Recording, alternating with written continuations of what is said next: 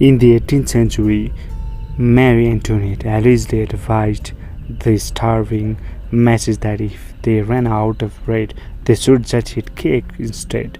Today, the poor are following this advice to the letter, whereas the rich residents of Beverly Hills eat lettuce salad and steamed tofu with quinoa.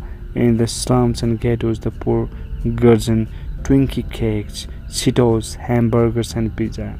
In 2014, more than 2.1 billion people were overweight compared to 850 who suffer from malnutrition.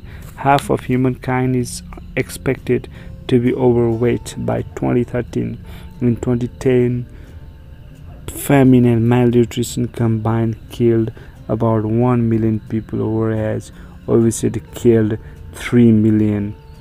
Invisible armadas.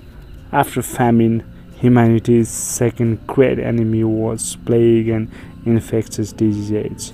Bustling cities linked by ceaseless stream of merchants, officials, pilgrims were both the bedrock of human civilization and an ideal breeding ground for pathogens. People consequently lived their lives in ancient Athens or medieval Florence, knowing that they might fall ill and die next week, or that an epidemic might suddenly erupt and destroy their entire family in one swoop. The most famous such outbreak, the so-called Black Death, began in the 1330s somewhere in East or Central Asia, and the flea-dwelling bacterium Yersinia pestis started infecting humans bitten by the fleas. From there, riding on an army of rats and fleas,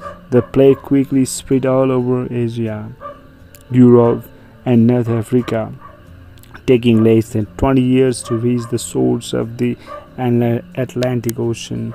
Between 75 million and 200 million people died.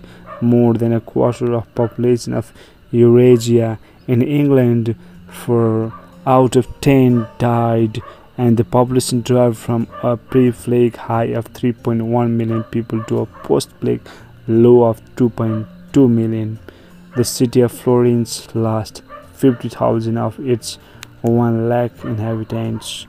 The authorities were completely helpless in the face of the calamity, except for organizing mass prayers and processions. They had no idea how to stop the spread of the epidemic, let alone cure it. Until the modern era, humans blamed diseases on barrier, malicious demons, and angry gods, and did not suspect the existence of bacteria and viruses.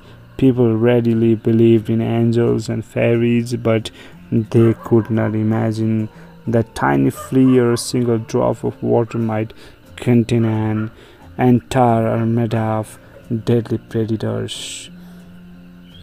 The Black Death was not a single event, nor even the worst plague in history. More disastrous epidemics struck America, Australia, and Pacific Islands following the arrival of the first Europeans. Unbeknown to the explorers and settlers, they brought with them new infectious diseases against which the native had no immunity. Up to 90% of the local population died as a result. On March 5, 1520, a small Spanish flotilla left the island of Cuba on its way to Mexico. The ships carried 900 Spanish soldiers along with horses, firearms, and a few African slaves.